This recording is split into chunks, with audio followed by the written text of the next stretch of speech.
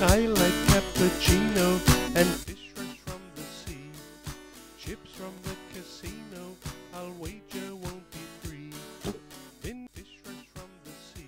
Right, so it's match day and welcome to the Football Referee.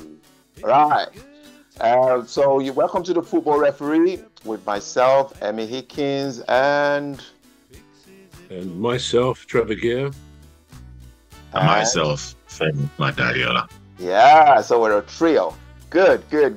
So, there was something that Trevor said last week while you wasn't here. I'd want Trevor to repeat it because it gave me so much pleasure. Go on, Trevor. What did you say about Femi last week? Go on. You promised you wouldn't make me say that. No, what I said was after our the discussion the previous week about the cup final, the FA Cup final, there were two of us who shall remain nameless who said Manchester City would win, and one who will be named as Emmy thought Man United would win, although he may have been a little bit biased, but there we are. But no, you did well, you know, Em, you did very well to predict that. It wasn't very predictable by most people or by the odds involved, but well done. Yeah, you were right. Man United, in my opinion, deserved to win. They did. Yeah. And what did you say about Femi not turning up? Making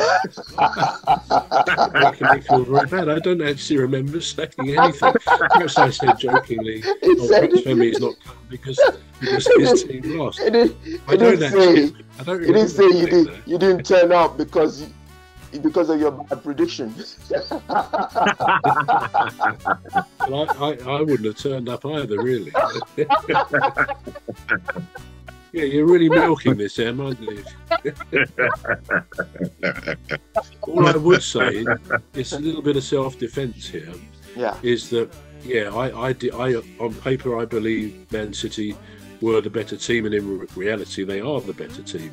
But I did say complacency could creep in, and I do think, unusually, that Guardiola, his tactics in the team he selected at the beginning, were almost along the lines of we've only got to turn up to win, because Man U haven't had a great season, Man City had, and you know I feel he should have started, for example, with Doku, who's a little magic man on the wing there. He had Guardiola, who's a good player, but I don't think has the same penetration through. But really, for the first 10 or 15 minutes, I got a bit bored because City were just passing the ball to each other at the back.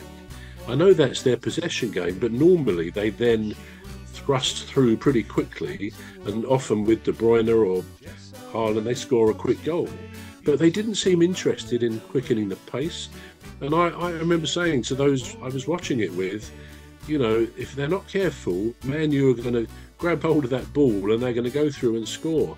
And although I didn't mind who won, as I'm not a fan as such of either, yeah. I was sort of thinking, come on, Man, you score, because the game needed livening up. For as long as there wasn't a goal, it became quite boring, I thought. It wasn't the best cup final.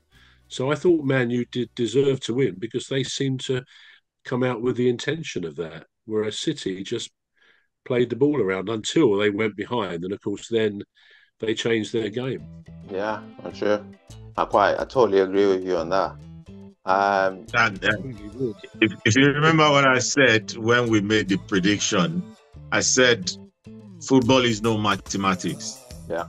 But on paper, City all the way. Yeah. And also, sometimes on the field of play, when the match starts and when match is on, you look at a team and say, this team wants it more. Yeah. And on that day, United definitely wanted it more than City. They did. They wanted it more, and that was the end result. Yeah. Yeah.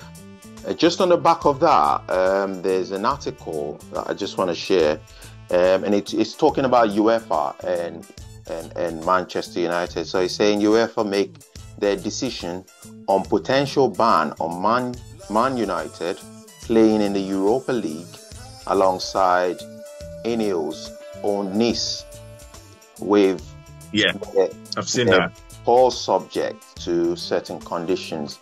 I didn't know about this law or this rule. Did anyone know about this rule?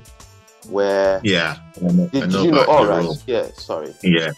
Yeah. I think it's more like if a team have another sub team Right, in a okay. different. Obviously you cannot have two teams. You cannot own two teams Right, yeah. in the same league. But if you have, because UEFA is a general overseer of football worldwide. I mean, in Europe, FIFA is world, UEFA is in Europe. Yeah. If you have two teams in Europe, two teams you own in Europe, and the two teams are playing the same competition, it could be Europa, it could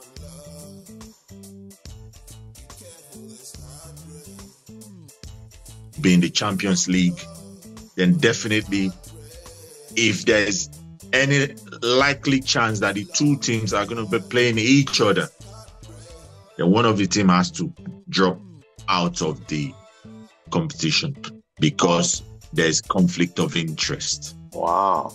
Yeah. I think that, yeah. It's the same thing when a team like Chelsea loans a player to a team like Newcastle, right. and Chelsea's playing Newcastle.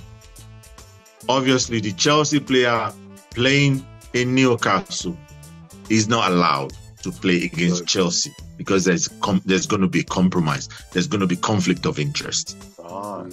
So that's what the rule is saying. Yeah, I think that explains it really well, because I read through it, and I'm thinking Nice and Manchester United, they have the same owner, you know, maybe shareholders, but yeah, I think I understand it now. And the other thing that that's been in the news lately is the amount of how do I put it? But Man City seem to have a lot of is it violations on the FFP. Yeah. A lot. Yeah. And I was just thinking, well, how did they let it get that far? With, you know, they could have resolved it earlier, and not have. But do you think it affects the play going forward? Do you think it affects the way the club is run? Do you think it affects the administration? What impact is it going to have on the football team as a whole? Is it just some hot air on the FA's part? What do you think? Well, I think from what I've read about it, I mean, these things have been hanging over them, I don't know, for a year or more.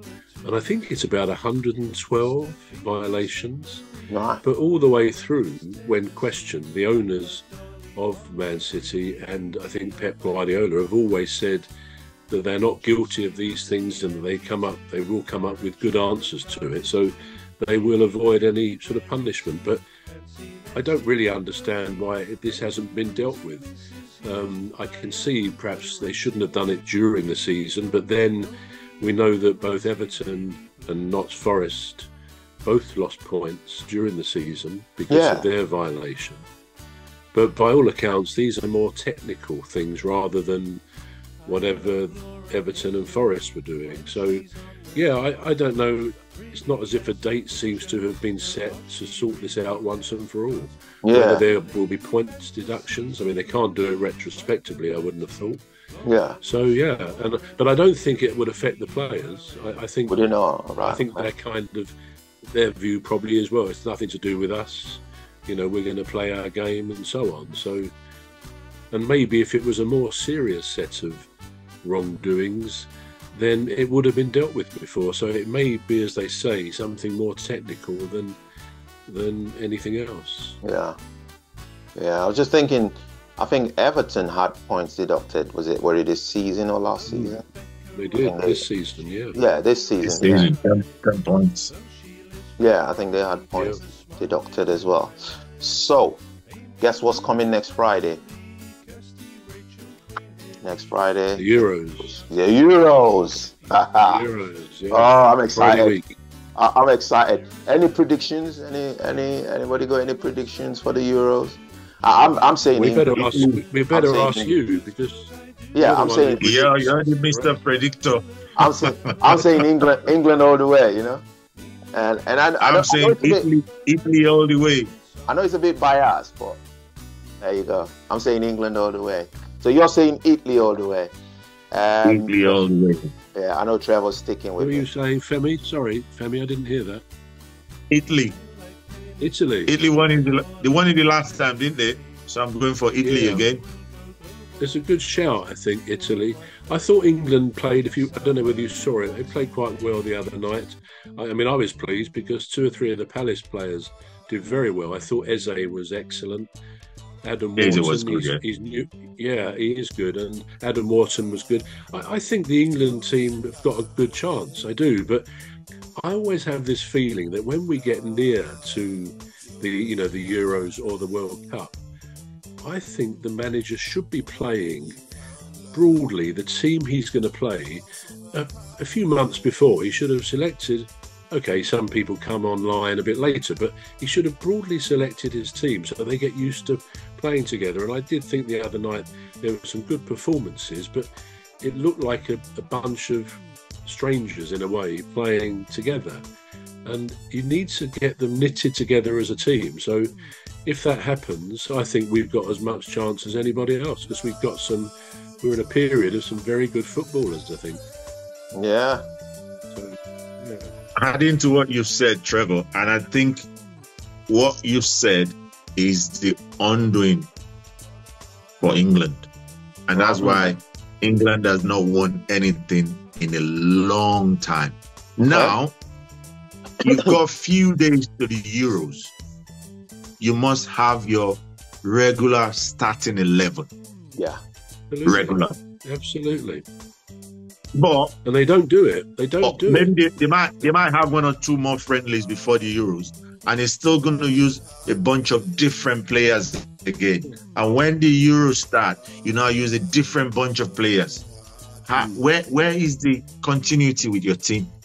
These teams need to play together for a long time and master the act of passing even when you're not looking. You know, my eyes closed on my back to the ball, I know where Kyle Walker is going to be. I know where Raheem Sterling is going to be. But when you don't play them together all the time, they get to the competition, there's going to be flaws. That is the undoing for England. Yeah. 100%. Absolutely right. That's the undoing. Yeah. And when you think about the squad, what 2 players would you include in the squad, for instance, Trevor? Including what? In the squad, in the last squad. In the squad. In the squad, yeah. Because they reduce it now, don't they, from 32 to 25 or 23, I think. I'm never quite sure why they have the biggest squad as they do. Why not just go for the basic squad at the beginning? But be that as it may, I don't know. I think there's 1 or 2 of the fringe players who obviously won't get in. But what did you say? Which 2 players would I have in the squad? Yeah, would you have I certainly, with no bias, and I mean that, I would certainly put Eze in. Ever as